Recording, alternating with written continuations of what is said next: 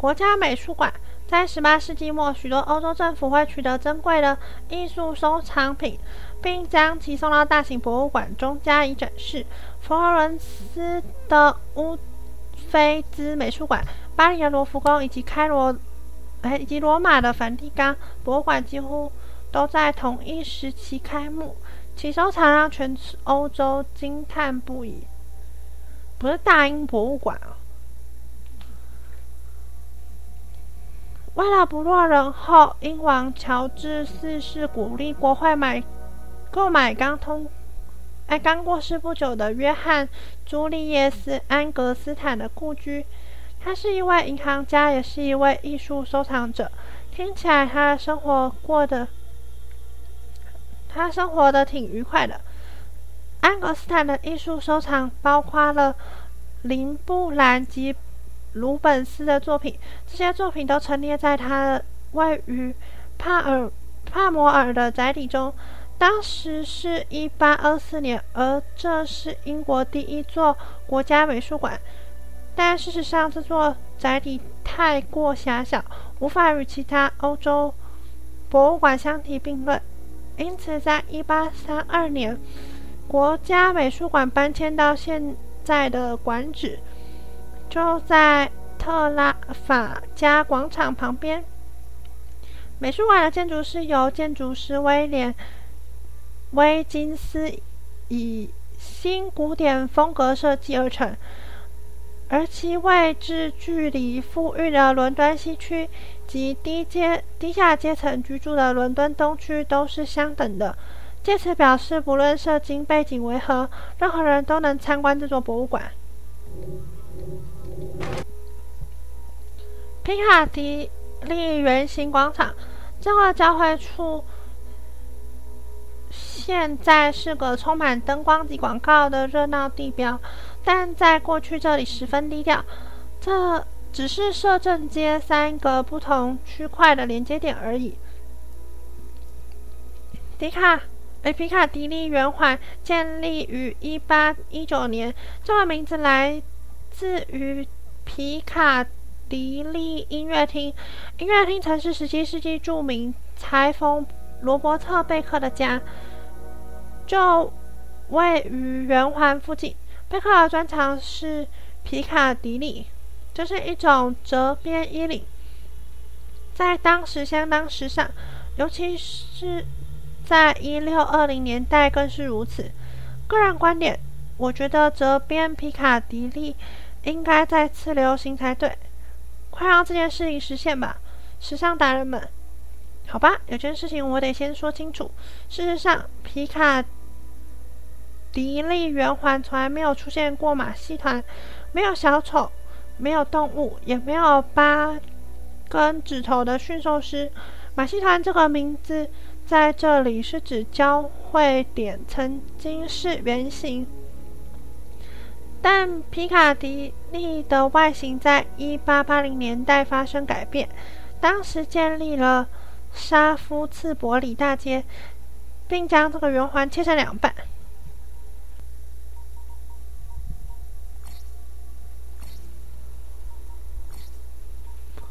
插图：女王，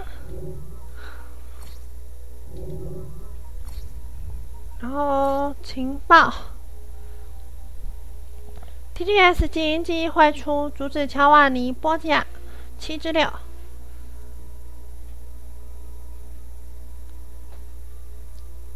1503年，意大利罗马。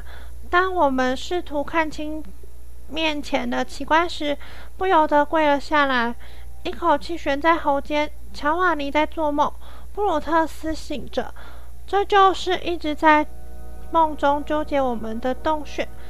在我们睡着之后，花了无数个夜晚来探索，我们被迫把它找出来。我们会在这里举办祖母大会，我们会在这边规划让我们的敌人、我们的朋友、我们的爸爸、我们的独裁者如何垮台，永不休止。我们有40人，每位都是议员，一个孩子，一个梦想家，每位都是解放者，每位都是刺客。第一次祖母大会已经结束，我们的问题很明确，我们的反应不明。凯撒远离了议员，将信任放在一国统治者身上，适应他那埃及烟花女的自负与浮华。切萨雷远离了他的家庭，任由手下的那群疯狗处理乔瓦尼。在他们称呼并嘲笑我们的顾虑时，他拒绝起身。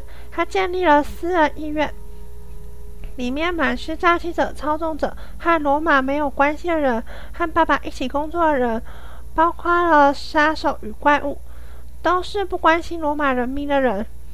我的兄弟渴望鲜血，但我不确定能让他就此躺下，除非爸爸死去，否则罗马不会自由。这个爸爸到底是谁啊？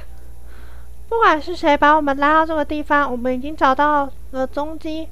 低语光线在泥土的裂缝中闪烁，一道形同谜题的大门。我们必须找到解决之道。你也失去注意力了？不，我找到了目的。你只是在看着过去。不，我是看着未来。河岸街圣母教堂。在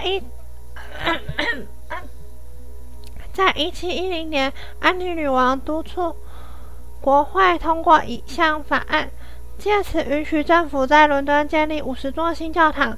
这项法案虽然通过了，但要建立50座教堂根本是天方夜谭。最后只建立起12座以安妮女王为名的教堂。第一座安妮女王教堂就是在河岸街圣母教堂，其位置原本是伦敦最大的五月柱的所在地。在1660年代，清教徒逐渐兴起，因此城市中许多五月柱都遭到宗教狂热者拆除，理由是这些五月柱都是异教徒的产物。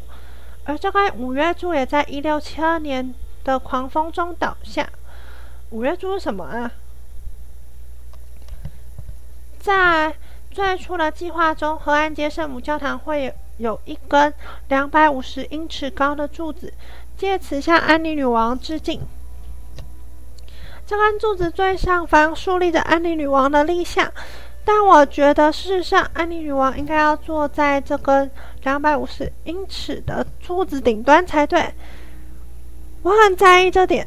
回到正题，这个设计获得认可，材料也已经取得了，但在安妮于1714年8月过世后，这个计划就悄悄取消了。大家都觉得这个计划很疯狂，可是没有人敢讲的意思吗？